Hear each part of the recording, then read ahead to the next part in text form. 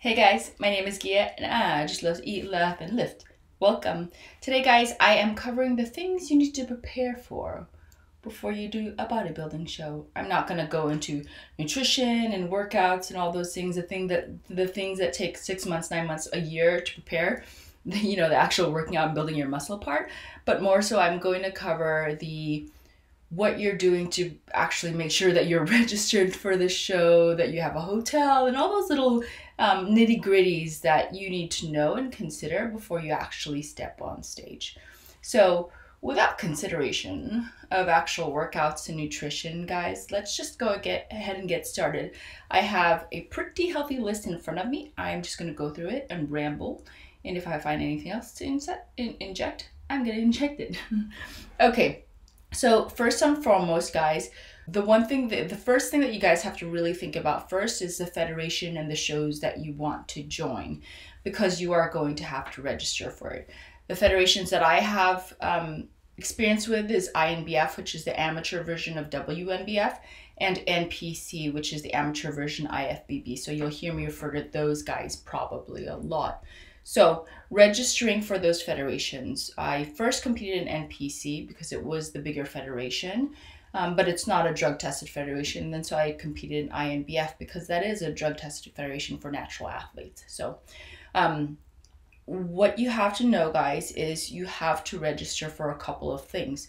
First, you have to register for the actual federation itself, INBF, NPC, etc. Those are annual registration. So for example, with INBF, the registration is $74 a year. With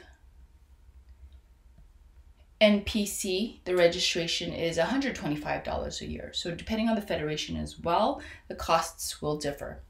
The other thing that you guys have to know that you're registering for too is the classes that you're going to be competing in. So first, let's think about the hierarchy of this, right? So there's the overall federation. Let's say it's INBF, right? Then there are the categories of what you want to compete for, whether it's fit body or figure or bodybuilding. Bodybuilding, although is the name of the sport, it's also a category. Bikini, right? And then there are the classes. So depending on how big that competition is, the organizers might have different types of classes. So for example, figure open, which is anybody can join, or maybe figures masters for anybody of this age and higher. So those are the things that you want to register for as well.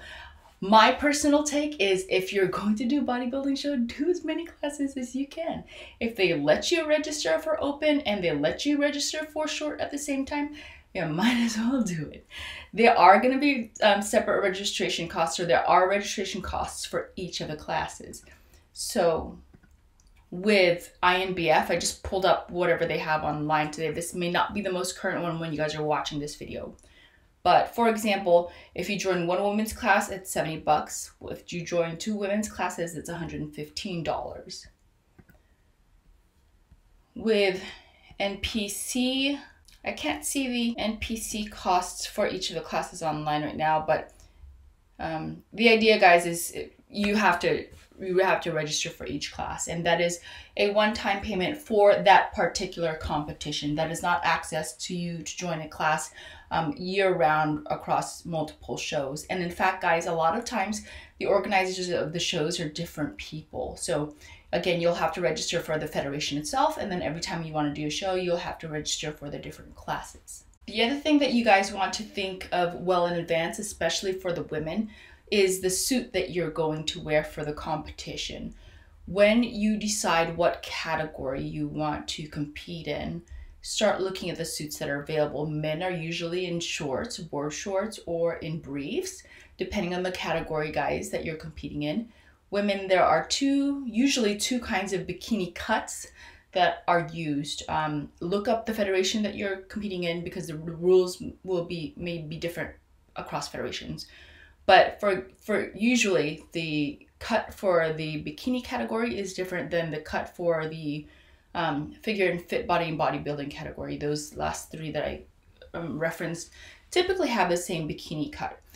So while you guys won't know your exact measurements before you, closer to when you hop on, while you guys won't know your exact measurements, like let's say 6 months out before the show, it's really good for you guys to start looking at your bikinis, because a lot of times you can buy them custom.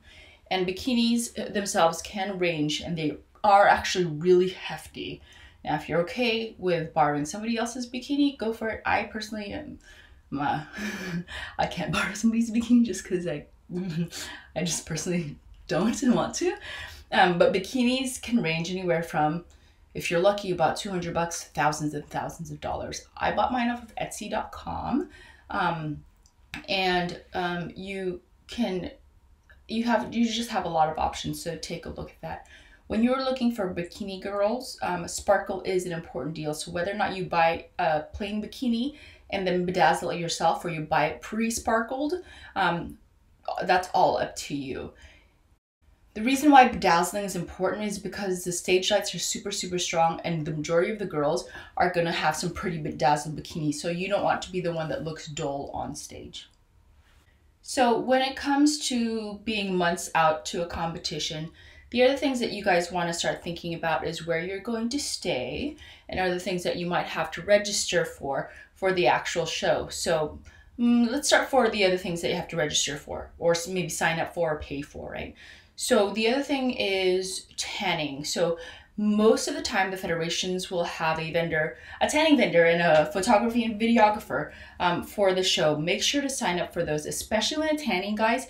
You have to schedule and be slotted in. And you want to get a good time slot, because you don't want to be the person that's getting their first base coat tan at 10 p.m.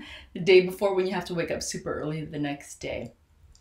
So make sure to get those scheduled in, and usually that's an additional cost. Can you buy the tanning that's maybe on the store, the competition tan at a store? Yeah, absolutely, apply it yourself, but the majority of the competitors are going to use the tanning vendor from the federation, and you might have a tan that's completely different and maybe not as of high quality, or maybe you don't apply it the same way, but or as evenly. So those are options that you guys have. Now, other things that you guys have to prepare for is where you're going to stay. So it's good for you to have a place to sleep that's pretty close to the location, because you don't want to drive far away the day of, or maybe get stuck in traffic. That ain't nobody got time for that. You prepared a whole year. You're not gonna miss a show because of some dang traffic. But when you guys do book a place to stay, or stay at a friend's house, bring your own blankets, bring your own pillowcases, bring your own towels. The reason being is you're going to get a tan, your first base coat, the day before the competition, and you're going to have to sleep. I also recommend that you sleep in long pants and a long sleeve shirt and socks, so that you minimize the amount of scratching off of tan, or maybe actually accidentally getting drool on yourself while you sleep and your tan comes off and has like a dribble mark. But bring your own blankets and pillows, because your tan will rub off a little bit, and you don't want to be responsible for cleaning up your mess, or having to pay the fees to replace the stuff that you ruined. And it's just respectful that way, right? The day right before the show, there are a few important things that are going to happen. Typically, there is an athlete meeting where all the athletes come over, and maybe it's in the afternoon or evening. Pay attention to whatever schedule they send to you. That's when they tell you kind of the cadence of the show, how much time you might have on stage, how many competitors there are. You might even learn the sizes of the classes and those that you're competing with, and then you'll just get to meet some really awesome people. So make sure to be there for the athlete meeting. Do not miss out on it. That day as well, the day before, you are going to get your first base coat of tan. And that day as well, you are going to check in likely before your athlete meeting. It's just to verify that, hey, I'm a competitor and I'm here. Then there's the day of the show. So the day of the show, you guys are likely, at least I do, wake up around 4 a.m. or 5 a.m. if you're a girl and you want to get your hair done at a dry bar the day before. I totally recommend it. You don't have to, but you'll just spend time the day before, the day of, kind of just doing your hair and your makeup. So you'll want to wake up, especially for the girls, to to wake up earlier and get prepared, because while it is a bodybuilding show, we are also judged on our makeup, our presence, and the majority of the females and women will have jewelry. So look at competitions online, maybe look at it on YouTube, look through my Instagram, see the jewelry that I wore, and get some jewelry. It doesn't have to be expensive jewelry. It could be cheapy jewelry that you buy for something from like Claire's or Walmart or something, just as long as it's blingy and it doesn't drown you, or that you have enough jewelry that it keeps you in par with the rest of the other women on stage, but not so much jewelry that it's just so distracting, right? That day of competition as well, after you're ready, you guys are gonna go over to the competition venue. That's where you're gonna get your second coat of tan the morning before. So make sure to look at the tanning people's schedule and just make sure that you're there at the appropriate time, because you'll probably want your tan maybe 30 minutes before you hop on stage for the first time. They will also likely have what's called bikini bite or glue for the women, especially, where because our bikinis have a tendency to move, it's just glue that you put onto yourselves to keep it from moving first, to keep from too much cheek showing on the stage. I have to give you guys a fair warning, the tan smells bad. So if you like the smell of onions and BO, then maybe it doesn't smell bad to you, but I don't normally have BO and it just smells disgusting. Like I sit there and I'm like, and it's not me, it's just the tan, it smells, it's gross. So just be aware of that. But the one thing that you guys have to think about is don't think about trying to mask it with perfume or putting deodorant on, because the pH balance of those chemicals may interfere with the tan itself. What I'd recommend for you guys is maybe put some perfume or some cologne on your shirt, for example, so that you can smell that instead of actually putting it on your skin. Other things you guys will want to have available to you the day of is obviously your food. The majority of people eat rice cakes and peanut butter and water, some other foods, depending on just all on how your body responds to food and what you'll need for a good pump that day. Work with your coach on it, and make sure to have that prepared before the day before or earlier of competition day. Also make sure that have something to pump with. Usually just some resistance bands are enough, because you guys are going to be so tired that all you need to do to get blood into your muscles anyways is just some resistance bands. Don't think about bringing in 25-pound dumbbells. I've brought 15-pound dumbbells with me in the past. It's just not even worth it. I lifted it like maybe for like 10, 15 curls, and the rest of the day I was like, resistance bands it is. A lot of the times the federations may have something for you, but just in case they don't, or maybe they're all taken by other athletes, then you have your own. So a couple of other things that I personally love to have, guys, is a portable electric desk fan. I bought mine off of Amazon. You can recharge it. It's not one of those handheld fans or like this. It's an actual little desk fan. It's about this big. If it's hot, I don't want to be sweating, or maybe if I'm putting my makeup on and the lights are so bright that it's hot, a desk fan is just amazing to have.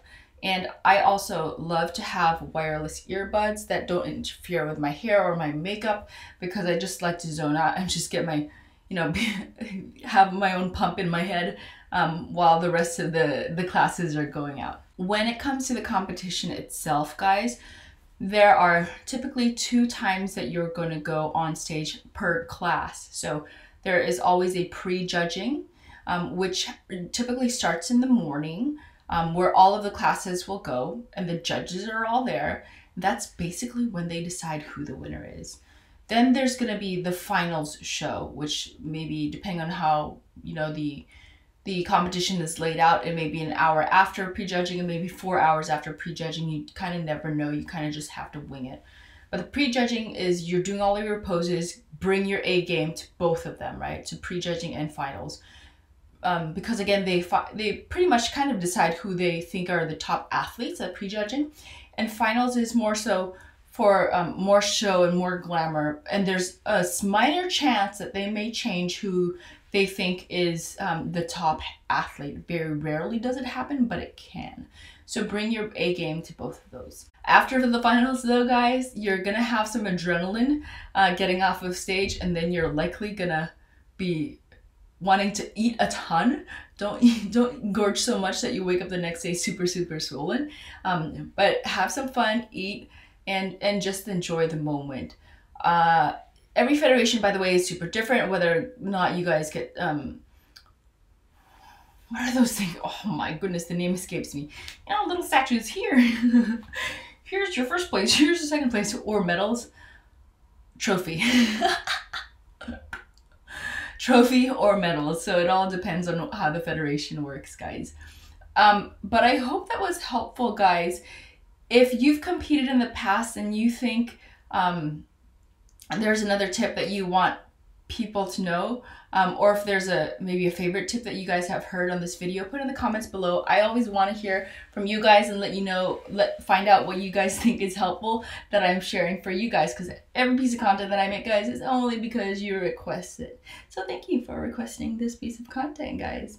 I do now have a Twitter account if you guys want to retweet this video out on Twitter. You may get a shout out in the next video, guys. Thanks so much, guys. If you do like this content and you think this kind of stuff is helpful, give this video a like, a thumbs up. And if you want to see more content from this mug, hit the subscribe button. There's a notification right there. Ding, ding, ding. Notification bell right there. Ding, ding, ding, ding. Every time this baby gorilla posts a video, I'm really failing at this. And if you guys aren't already following me on social, feel free to do so if you want to. Alright, guys, have a great day. See ya.